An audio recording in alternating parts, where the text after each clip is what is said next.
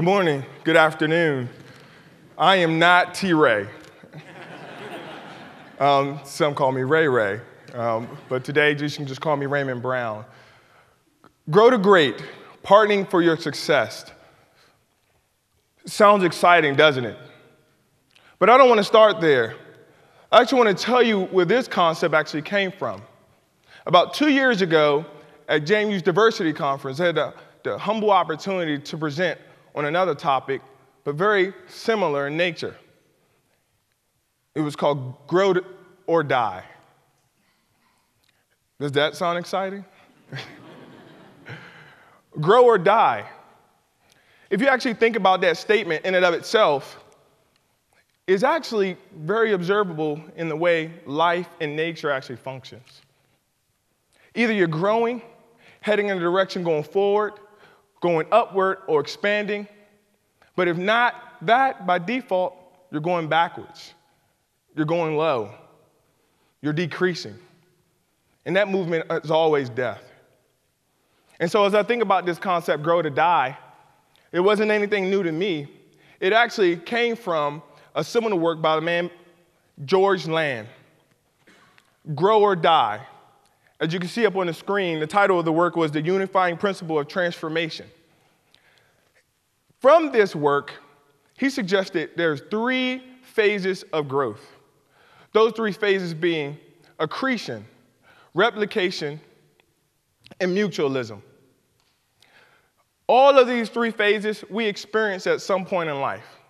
So as I walk through these phases, there will be some of these phases that you'll try to say, that's not me.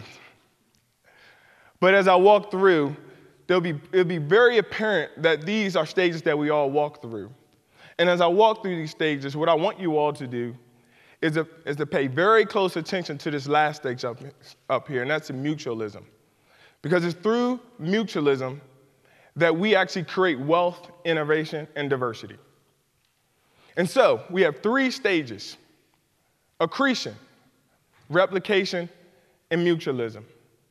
Let's start with accretion. What is accretion? As you can see up on the screen, it's the me stage. It's that idea that all that I do, all of the energy that I put out, anything that I do in the direction I move in, it's all about me and myself.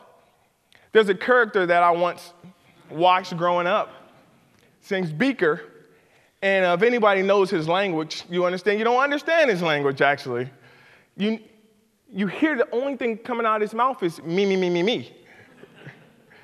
Now, for those who don't know this character, he often was the person within the scope of the clip as one who was very clumsy, one who had a lot of mishaps, one who couldn't just get it together.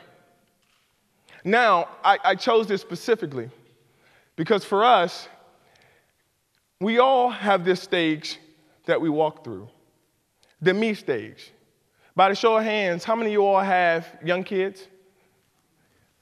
Okay, by a show of hands, keep your hands up. How many of you all have been a kid? Okay, you can put your hands down. So we all experience this me stage. We know what it feels like. If I can characterize it, it's very much seen in the life of an infant. An infant doesn't have any idea of how to do anything or how to go about serving anyone. And so all that infant's responses and movements and actions are a plea and a drive and an intention to serve itself. Now, that's not a bad thing, because from that state, from that motivation, we will survive. But that doesn't last long, which is why I bring up Beaker here. Because after a while, if you're only about yourself, if you only bring in ideas and things to only serve yourself, then soon you won't have a plethora of tools, resources, or ideas to help you move and shift and adapt when things don't go the way you want them to. We see that in the temper tantrum of our kids, right? Hey, we see it in temper tantrums we throw, right? And so the me stage. Now again, we need this stage. And all of us, because we've been infants, we walk through this stage. Because at some level, we need to establish self-identity, and we need to establish what does it take for me to survive. But again, we cannot stop there. And so as he lays this stage out, he says the next stage that we have to move through, the next stage that actually is an indicator of us successfully understanding our way in the world, is replication. And that's the mine or your stage. Now, why do I use those two terms?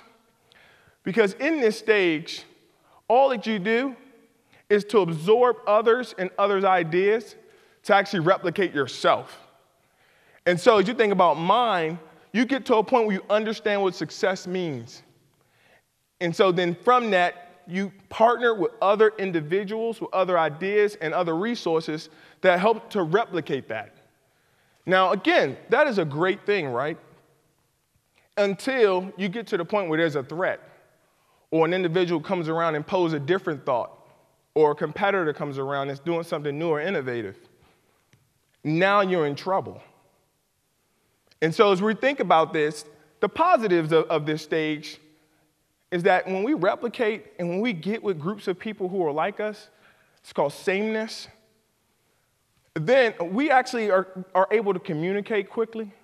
We actually can increase the predictability of how things are going to act and how things are going to go. And even further, we don't have to work hard, right? We have our own language, we have our own jokes. I mean, things just we're in our comfort zone. That's what we call it, right? And so this looks like us going to the same conferences with the same people, or us joining the same clubs. It's just a natural way that we operate and move. But again, not a bad thing, because in and of itself, it is a stage of growth. But we can't stop there. And this is what I want to land on you right now, that I think George Land in his work, Grow or Die, was really trying to suggest, is that we go from the me-centeredness to the mine, your-centeredness, to the we-centeredness. But we can't get there if we're clinging to sameness. And my good friend right here, my co-facilitator behind me, Bruce Lee, he says this: people try to hold on to sameness, but it's in this sameness that we prevent ourselves from growing. You know, one of the things I love to do is work out. I don't know if you all can tell I'm pretty ripped underneath this jacket here, right? And one of the things I do is I go to the gym, and I mean, I'm not very creative. I actually go to the same machines in the same order. I probably should switch that up. So if you have any trainers in here, please help me out after this. But in that example, really, I'm not challenging myself. I come home, and my wife says every time, I don't see nothing different, Raymond.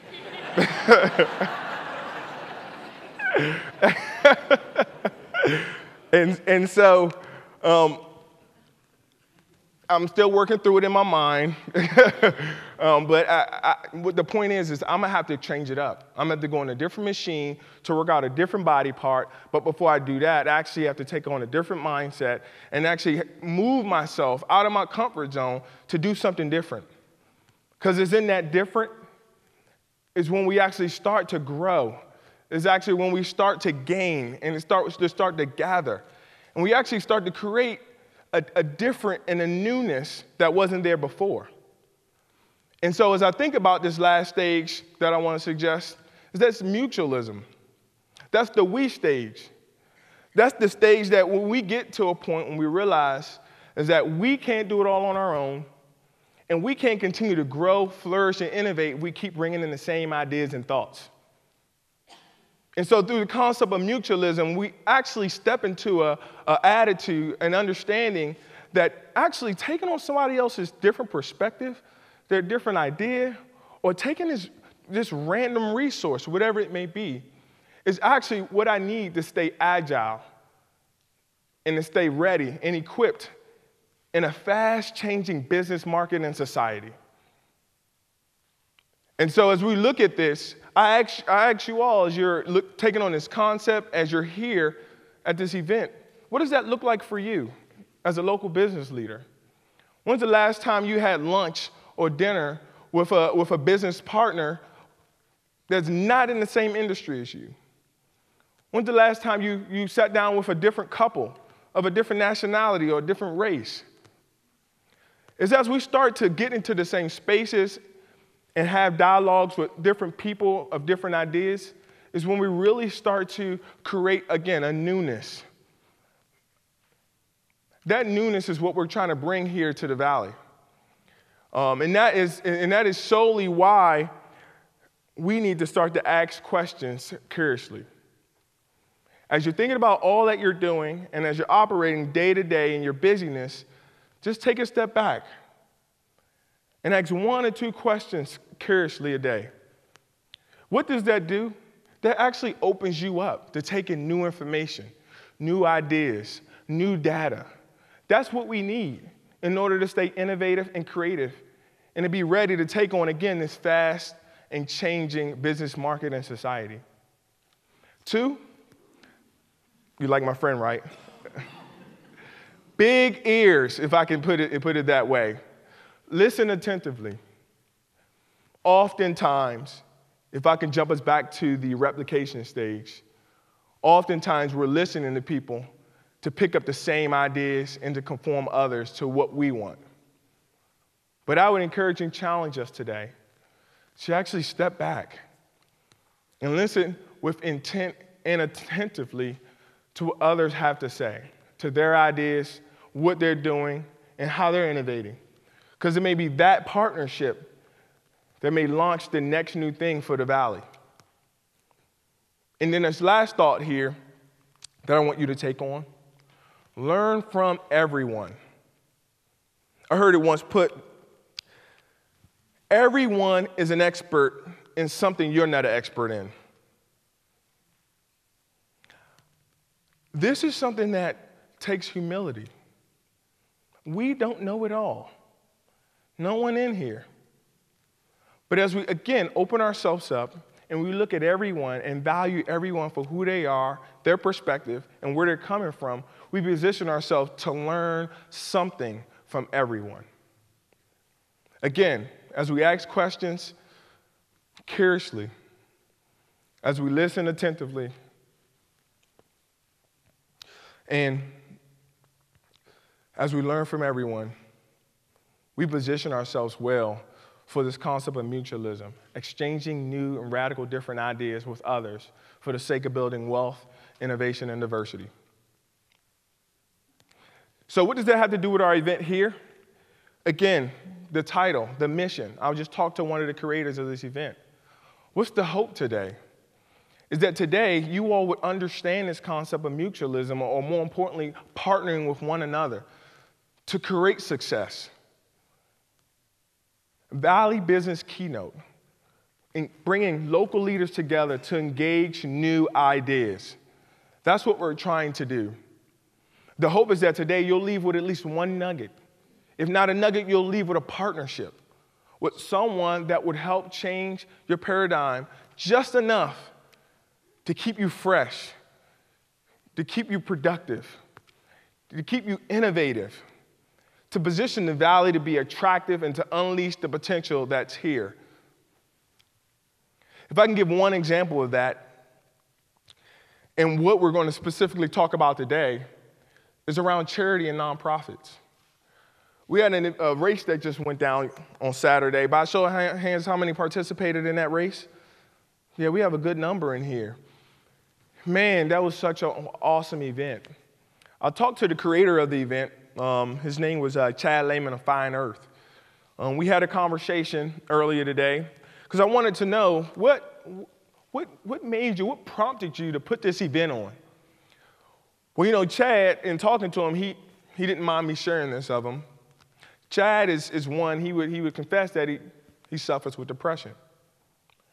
Now, ironically enough, Chad's not a veteran or a warrior, but Chad understood the struggle that our warriors are going through with PTSD. And even though he wasn't a veteran or warrior, he still saw himself as a person who can come alongside and partner with a cause to bring some resources and to bring some new ideas to help with this issue.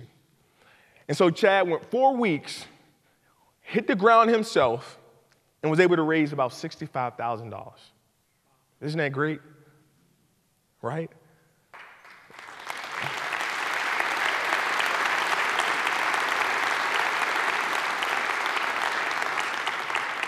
But even better, Chad got to the point where he realized, hey, I don't have to do this by myself.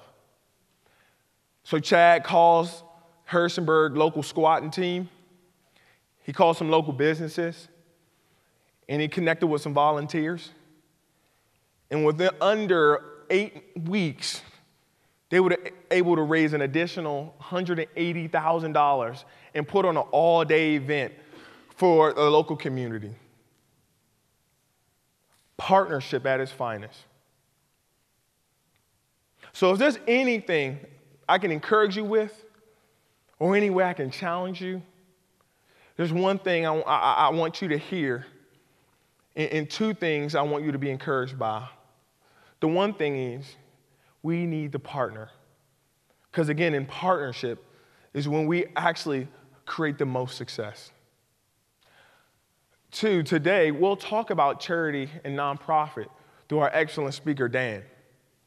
We're doing a great job here in the Valley. I'm proud to be a part of this community. We're doing a wonderful job. But what Dan is going to do, he's going to present some wonderful new ideas about charity and nonprofit. Take these thoughts, take these ideas, and ask yourselves, how can I use these to do better? And then lastly, and I think most importantly, as individuals, collectively as a community, how can we every day start to radically think differently in general? There's an opportunity for us as we stay open to new ideas, new thoughts, new perspectives, and new people. And I would say, and then with this, that it's in this spot, that's in this mindset of mutualism, in this mindset of partnering, in this mindset of being open to new ideas, new resources, new people, that we step into the biggest room of our life, and that's the room for growth. Thank you.